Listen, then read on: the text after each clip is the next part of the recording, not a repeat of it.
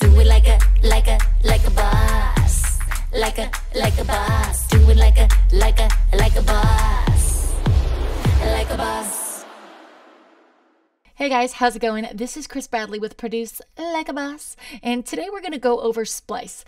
You guys, this is a platform that is incredible. There's lots of great samples on here, and it does a lot. So let's just call this an intro to Splice for today. We're going to get started with the basic functionality. I'm going to show you how to use the samples and the loops and the one-shots and to just simply pull them into your DAW. Really easy peasy stuff. Full disclaimer, using loops is a really great way to get a song started. It gives you a groove, it gives you something to, to write to, and that can be really cool. But you never want to, in the end project, in the end result of your project, you do not want to be using a loop that you did not repurpose or make different in some kind of way, especially melodic loops, you guys, okay? So repurposing a sample can be anything from chopping or reversing or simply changing the tempo or the key of, and there's so much more that you can do just by adding your own effects and sounds to them. For the purposes of this video, I'm just going to be kind of pulling in stuff and using those loops and pretend like we're just using it as a song starter. But just keep in mind that this is great to get a song started. You don't want your final product to have, especially melodic loops in it, because then you're just going to sound like any other person that could have got the same loop. So what really makes you stand out as a producer and gives you your sound and gives you your originality is what you do with these sounds after you get them into the DAW. But for now, I'm just trying to show you how the whole website works and how to actually get the sounds in, and then maybe we'll do another video on that in the future. In fact, if that's something you're interested in and learning how to repurpose samples and how to take it that next step, drop a comment below and let me know. So the first thing you're going to want to do is you're going to want to actually sign up for Splice. I think it's like $7.99 a month. There's different plans, but I believe for $7.99 a month, you'll get 100 samples, which is incredible. And as you can see up here in the right hand corner, I mean, mine's accumulated because sometimes I don't buy samples for a while and then they roll over into each month. So for a while there, I wasn't buying any samples. I was just using stuff I had, and I looked over and I was like, oh man, I got like 1,500 credits, and then I spent a few. So go ahead and get signed up for Splice. You're going to want to download the player, so you can actually just type in like download Splice player, and I think that'll bring you to, there you go, right there. It's a desktop app. And right now it's downloading. I actually already have it, but I just wanted to show you how to do that. And then when you download the player, it looks like this. And I'm going to expand it by hitting that little arrow. And this is where all the sounds that you purchase are actually going to be stored. So when you get to the site, it's going to look like this. I'm going to encourage you to just start with the sounds, right? Because it can be a little overwhelming. There's a lot going on. I remember when I first got to the site, I was like overwhelmed. I was like, I don't know where to start. So just go to sounds. And once you go to sounds, you can organize your search by either, you can go to instruments. Okay, I'm looking for drums, I'm looking for hats, vocals, effects, You can go to genres, which is one of my personal favorites. If I know that I'm doing like a hip hop song or a trap song, I'll just go right to that genre and start looking in there. Okay, I'm in hip hop. I want to look for drums. I want them to be up to, let's say, 100 BPM. It's already going to narrow down my search by just limiting my filtering, right? And I could also say, oh, I only want to look at loops, or I only want to look at one shots, right? Because you can get individual shots here, or you can get loops here. Another thing you can do is you can start, even if you're not ready to purchase. Now, the way you would purchase it is just by clicking right here. Use 1 credit, boom.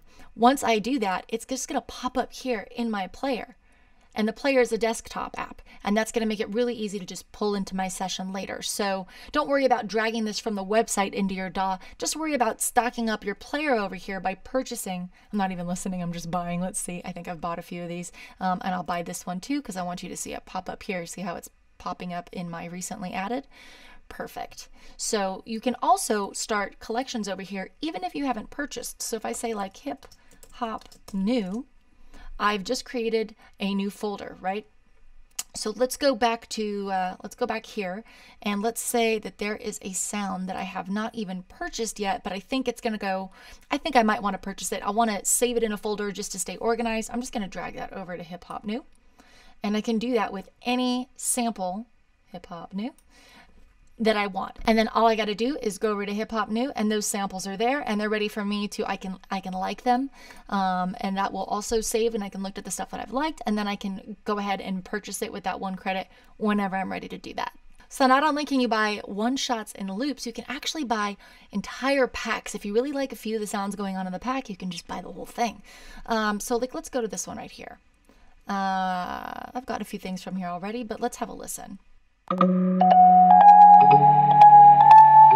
Cool, so there's a lot of cool vibey stuff in there. I might just decide I'm gonna buy this entire pack. Now, I personally like to go and just get a few things that I like from each individual pack and not try to buy too many packs unless I'm really crazy about the creator, because then what ends up happening is you might get a little stuck in one area and sound a little bit too much like the artist or producer that created that pack. So you just want to make sure if you are buying a pack to build your songs not using all the same sounds from that pack, because you're going to end up sounding like the person who created it. So if you wanted to get a pack though, you can just go ahead here, click here, get a pack, and it's going to say, okay, this is 261 credits. Obviously, that's a lot more than just spending a credit on the individual sounds and then just getting the stuff that you know you want. So totally up to you. You can get one shots, you can get loops, you can buy it individually, or you can buy it as a pack.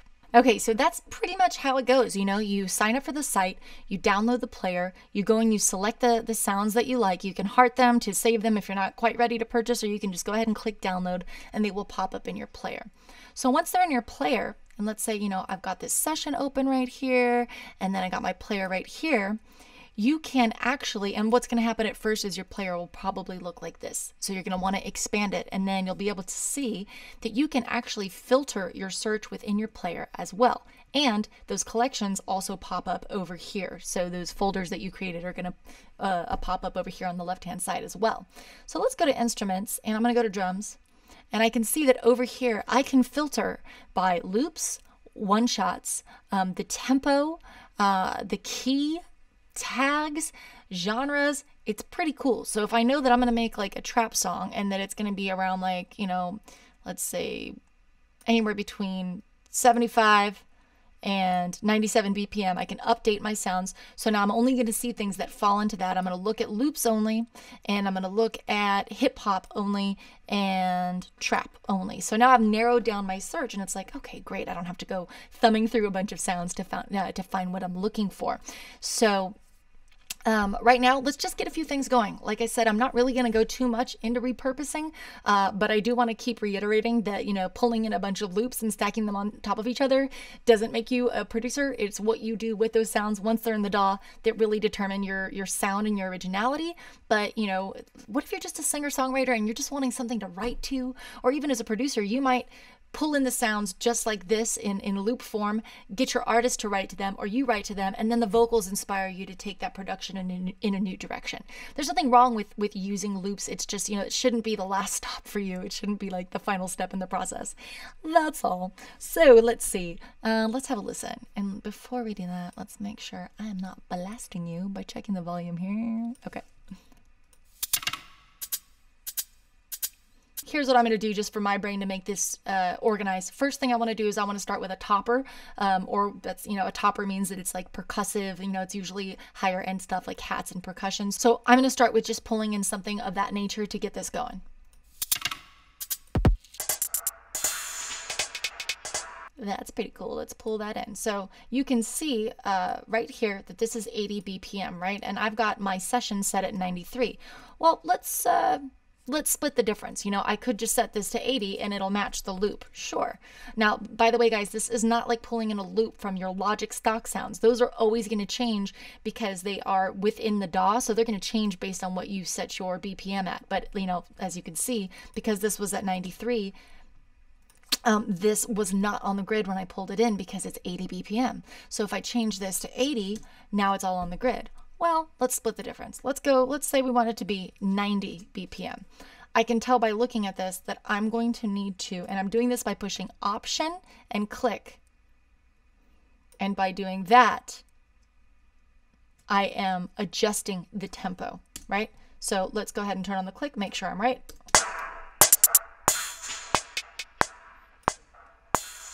Okay, cool. So we'll just call that hat topper.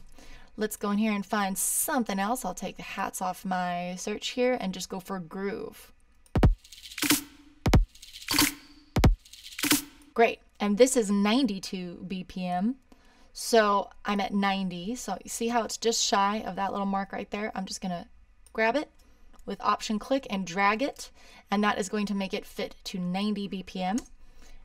Let's have a listen. So this is our main like meat and potato beat and holding down the fort. And this is going to be our percussive kind of topper. Great. I'm going to repeat that so we get a nice little 8-bar loop going. Awesome. So now we got like a nice little groove going. We've got a topper going, so it's kind of like our kick snare, and then a little bit of a percussion on the top. So next, let's move on to something. Melodic. We were just in drums. I'm now in keys, and I'm going to select my BPM to go from like the range that I want to look from 90 to 100, and then update, and that's going to filter out stuff that's already kind of living in that range. So let's have a listen.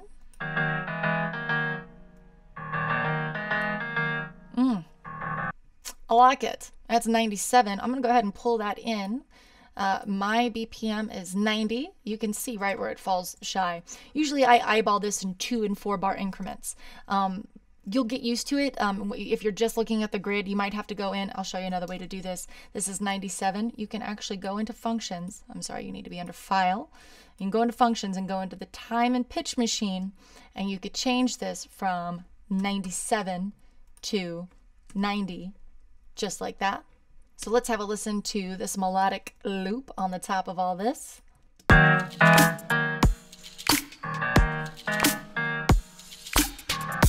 Yeah, cool. So I'm just going to loop that through, and it's already starting to feel, we'll call that a piano melody. It's already starting to feel like a song now, right? And this could be great to get a groove going and something to write to. So let's have a listen. Okay.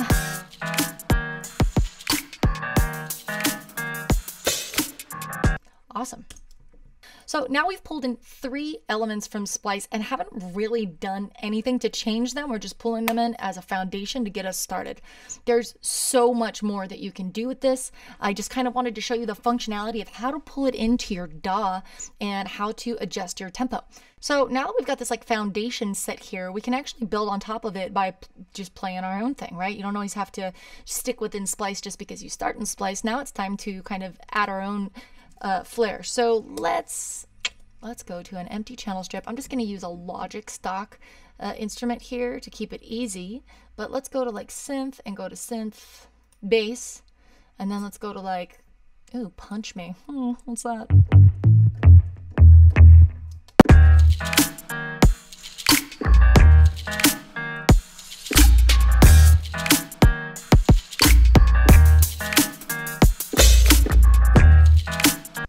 And then we'll just keep that the same the second time around. So I'm actually going to delete that and then loop that, make my bass dark green, because that's how I like it.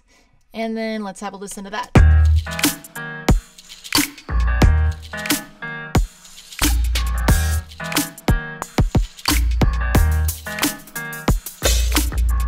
So now that I've added a little bass groove, I actually think I want to add kind of like another melodic groove on top of this. I'll just reach for another piano right now, just give you an idea.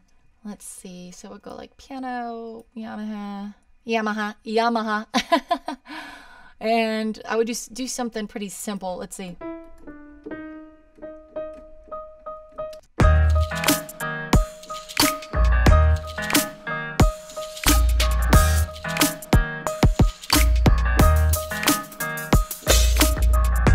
Great.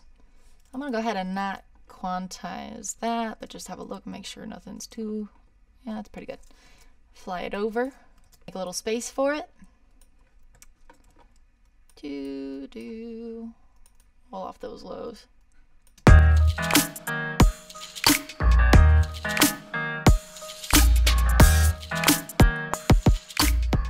Awesome. So as you can see, we definitely got really like hip hop with this. I wasn't sure what I was going to do. I just wanted to start grabbing files and pulling them in. Personally, I love hip hop, but you can do this with multi-genres. You can do this with EDM. You can do this with trap, pop, hip hop, urban. There is, you can do this. There's rock genre in there as well. There's orchestral, cinematic, jazz. I mean, there's lots of stuff to choose from. This is just what I went with for the purposes of today's tutorial. If you like this video, please don't forget to subscribe, smash a little thumbs up, hit the bell to be notified when the next video comes out, and do not forget to grab a copy of your producer's tool belt. Okay, this is a free gift that I made for you guys. There's a link in the description. All you got to do is click that to get it. It is literally the tool belt of all the sounds and plugins that I like to use in my productions. And of course, if there's anything that you'd like to learn about, I love sharing this information within my community. So please just drop that in the comments below and tell me what you're eager to learn in the world of music production, and I'm here to help you out. Cheers, guys. I'll see you next time. Do it like a boss, like a boss.